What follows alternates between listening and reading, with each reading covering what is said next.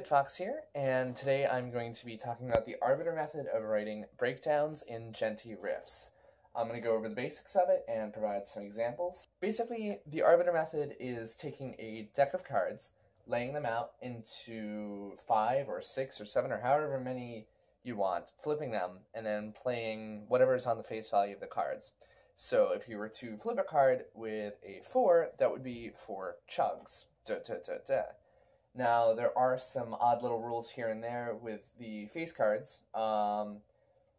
So, for instance, if you were to draw the queen, that would be your off note, or dissonant notes, as made popular by bands like Viljarta, Humanity's Last Breath, that very thal tone, I guess.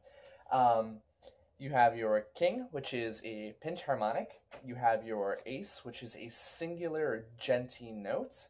And then you have your jack, which is basically just a bend or a twangy note, kind of like Volumes uses it in the mixture. And Up All Night, I think. Neon Eyes. And there are some other stipulations, or just, you can do whatever you want. If you're to draw a 3, it's your choice whether that's 3 quarter notes or you want to make it into triplets. I like to move mine around to kind of take it off the beat, make it syncopated and whatnot, and I'll show you in the examples. But this was made popular by the band Arbiter in their video, The Arbiter Method. I highly recommend you check it out. There's a link in the description for it, and let's get started.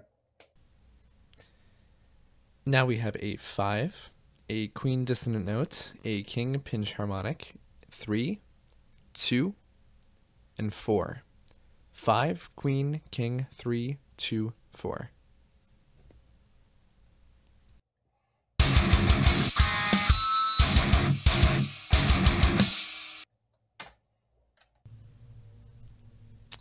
A single djent note, a pinch harmonic, 2, 4, 5, 4.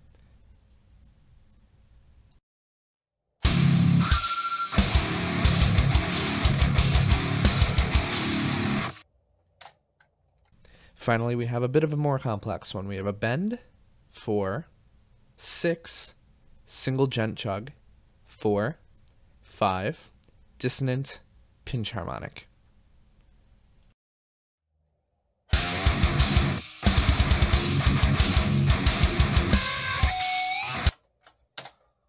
And that's the basic idea behind the Arbiter method. If you have any questions, feel free to ask in the comments below. If you liked it, give me a thumbs up and tell your friends.